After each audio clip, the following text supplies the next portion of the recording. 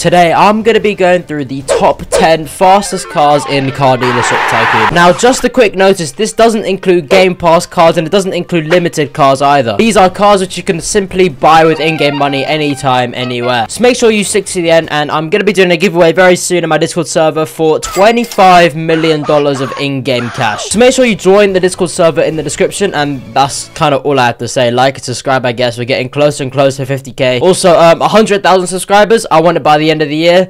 Thank you very much. Ladies and gentlemen, welcome back to Car Dealership Tycoon. Today I am going to be going over the top 10 fastest cars in Car Dealership Tycoon. Well, why is it turning night? All I wanted to do was record a video. Oh damn, looks like we got the real Foxy. Alright, so you're probably thinking right now, right? The shop probably filters it by top speed. You'd be wrong. It does filter it by top speed. However, there are a couple mistakes in its domain. Now, just for clarification, this list is not going to include the VIP car, the Vero, and it's not going to include any Game Pass cars, and it's not going to include any limiteds either, because they're going to be gone very soon. And Game Pass cars are kind of pay to win. So these are cars which you can only buy with in-game money that anyone can get. There was like a yellow wall for this like part thing, which was here, and I was going to talk about it, but it's gone. Okay, so let's not waste any time. Let's kick off with number 10. So top 10 fastest cars. Number 10 is the Ferrari, which is now called Corsaro for some reason. God knows what a Corsaro is. The Corsaro La Corsaro. What did he say?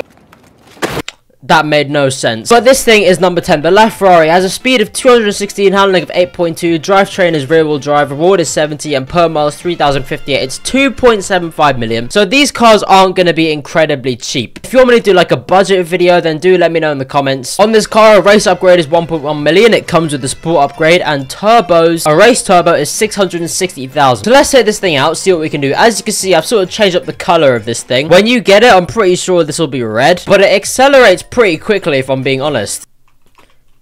You can also kind of drift with it as well, which is really insane. I'm pretty sure most of the cars on this list you can drift pretty well with, but this is the LaFerrari. What was its top speed again? 216? There we go. Can I hit it on this hill, do you reckon? No. Yep, no, it's not happening. Oh my god. What the hell just happened? Hadir Zamaru 123, my goat. But anyways, your number 10 car is going to be the LaFerrari. Now, V12 Ferrari looks very nice and sounds very nice as well. But for number 9, we're going to have to conk out on the sound part of it. Because number 9, we have the Koenigsegg Regera, which is this thing. There's going to be a lot of Koenigseggs.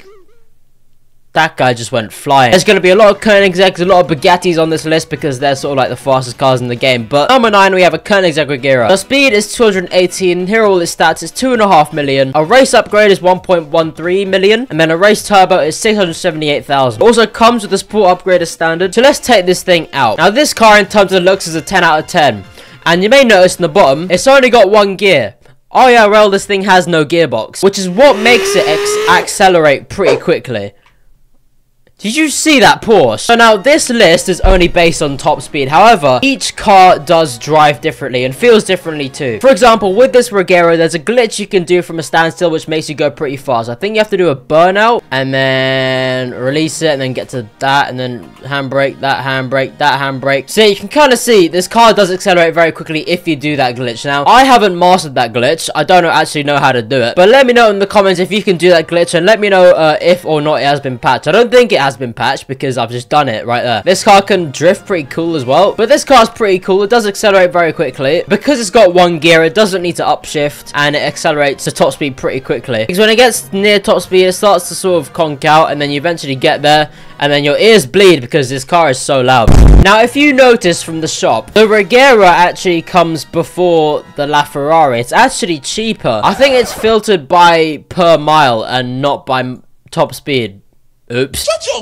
So next up we have this thing, the Lotus Evija. It goes 221, handling of 8.8. Here are all its stats. It's 3.25 million. So we've really cooked up quite a bit of cash here. And you can't put turbos on it. And you're probably wondering why that is. Oh wait, that's not even the car, bro. Here we go. So again, race upgrade is 1.17. You can't put turbos on it, and you probably would have noticed I've gone completely silent. The music's gone completely silent because this thing is electric. However, It's got some really weird sound. It does accelerate pretty quickly for this price. It accelerates much quicker than its counterparts, its competitors, and brakes amazingly as well. So I think this would be pretty good on the circuit track. So I think if you've got a budget around this, I think this Lotus might be a good bet. But make sure you stick to the end to find out what the other cars are all about. What is that? Go away. This car doesn't have an interior, which is quite disappointing. But in terms of performance, it doesn't really matter. Can this thing drift?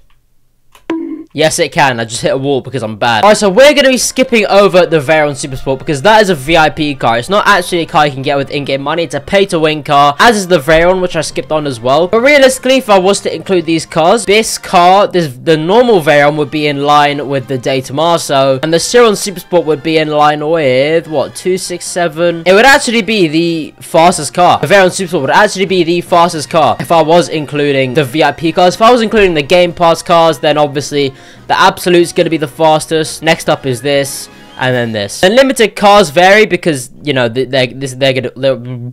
all going to be gone very soon. So I'll skip over those. But this is the Aston Martin Vulcan. This is the next one on the list. What is going on there, bro? It's snowing. This guy is literally snowing. What are you doing, mate? So this car is 3.7 million. So the price gaps between all of these cars are actually quite high. But that is kind of because you can get money quite easily with all these cars because they got such high top speeds. So don't be scared by the price gaps because realistically it's not that big of a gap. But this one goes 224. Its handling is 8.5. Here are all its stats, 3.75 million. A race upgrade is 1.2 million. It comes with a sport upgrade and a race turbo is 700 grand.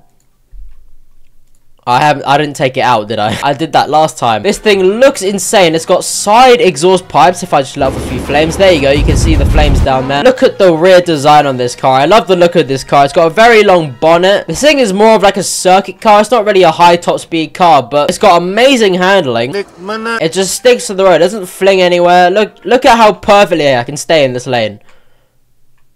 And okay, well, if I'm going 300 miles an hour into a corner, I'm gonna crash. But this is more of a track car. If you're willing to do the circuit race, the oval race, maybe the off-road race even, I'd go with this car or the Lotus. I'd say I prefer the Lotus in that it's much easier to like get to top speed in the Lotus. This car, it's got a gearbox. It takes time to upshift and downshift. In terms of handling, I think this Aston Martin is actually better than the Lotus. So look at this. Oh, that was close right there. Next up on the list is this little insect looking car. This is the De Tomaso, I think it's called like P72. It's 4.25 million, so it's quite expensive, this car. It comes with the sport upgrade. A race upgrade is 1.3 million. A race turbo is 700,000. So let's take this thing out, see what it can do. This thing is right-hand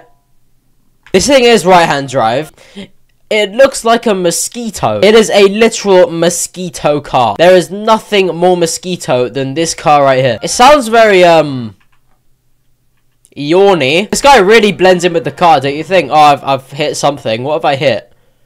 Oh, I've hit a wall. Acceleration is not amazing. This car has pretty slow acceleration, but handling is actually... Next up is this, the McLaren Speedtail. This thing goes 230, handling of 8.3. Here are its stats is 4.5 million. So it's not a great gap between the De Tomaso and this. It comes with a sport upgrade. Race upgrade is 1.3. Race turbo is 800 grand. And it's actually got 3 seats. You can see this guy's sitting next to me here. If this guy, what? Oh, he's he's kind of stuck. So in terms of handling, I feel like this car is sort of the same as the Aston. It doesn't feel amazing because the car is so long. It does take a while for the wheels to adjust, but it accelerates pretty quickly. The thing is, at high speed, I feel like the handling drops a little bit. So I don't think this car is amazing in terms of racing. Remember, if you want to be able to grind money, you want to be able to grind the highway or the oval race, you need a high top speed car, and you need a car that can accelerate quite quickly. The reason why you need a car that can accelerate quickly is because the majority of cars that don't accelerate quickly don't end up getting to top speed on the highway as much. Now, one of you commented on my how to get rich in CDT video that going the other way around the highway actually helps because you reach top speed more towards the desert, which seems like a feasible idea. If one of you guys could test that, that would be amazing. Next up, we have the basic Bugatti Chiron. This thing has a pretty big price gap. This thing is $5 million. Speed is 235, handling is 9, drivetrain is all-wheel drive. Here are its rewards. Comes with a sport upgrade. Race upgrade is 1.4, race turbo is 845. So we got active aero at the back. We got an active air brake. And I believe if I come to a stop, does it go away? No? Oh, hang on. No, if I get out the car, look, the wing goes down. If I get in, ooh, it comes back up. We do not care. That's pretty sick. So this thing in terms of acceleration is really good. It's better than the Aston. I feel like it's more equivalent with the Lotus, but I feel like this accelerates a bit faster than the Lotus. Oh, why is everyone there? Should we just go see what they're up to? Oh, they're going to come follow me now, aren't they? Because they're all fans of me, isn't it? They think that's me. They think that is me. Are you joking, bruv? What is this? I am fake. He is real. No, don't get hyped. You are me. Focus. Acting. Surprisingly enough, this thing can sort of drift. Ow, I hit a wall. But that is the Bugatti Chiron. It's very cool. It accelerates very fast. Handling isn't amazing, but this is a top speed car. So if you're doing highway grinding and you have that amount of money, I'd recommend this car because it's got a pretty high top speed. That's the track focused Pure Sport. He's actually banged it with the parking. Did you see how he got out? And it just parked perfectly. Look at the parking on this. This guy is a G. Look at him. Oh my god. I've just been bulldozed. Hello, my friend. Hello. Why is everyone coming here? I'm not the real Jeff. He's the real Jeff.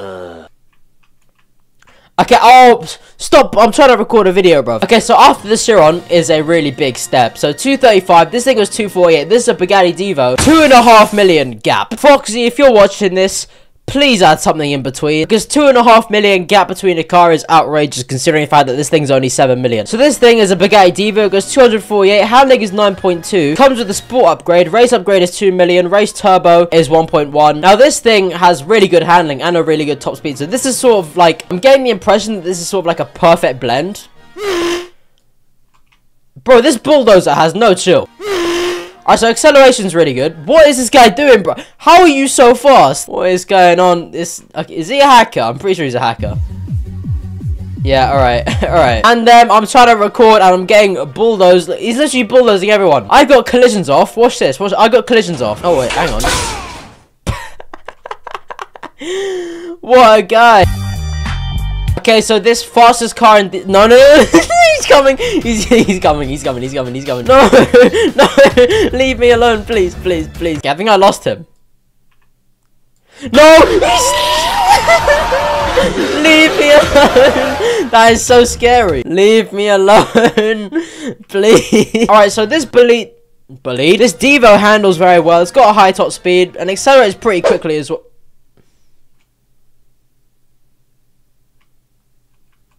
No. Alright, next car is a Rimac Nevera. Now, what's going on with my suspension? So the last car, the Divo, was 7.5. This is 8.25. It's not as big as a gap, but it is still a pretty big gap. This goes 258. Handling is 9.3. I need to fix this suspension before I get cancelled. Alright, let's take this thing out. This thing is also electric. I'm expecting pretty good acceleration here. Acceleration is pretty good, yes. And then top speed, as we know, is 250. No, 230. I've already forgot it. Thing's got an interior. Handles amazingly. So I think this is sort of like the big daddy in terms of like what is the best car to buy, because it's got a high top speed and it's also got really good handling as well. So this is the big daddy right here. But those are the top 10 fastest cars. What is going on inside my car is a better question. Okay, lads, thank you all very much for watching. I want to end this video before I get absolutely pummeled by that tow truck again. Thank you all very much for watching, and like and subscribe. We're nearing close to 50k. Thank you very much. Bye.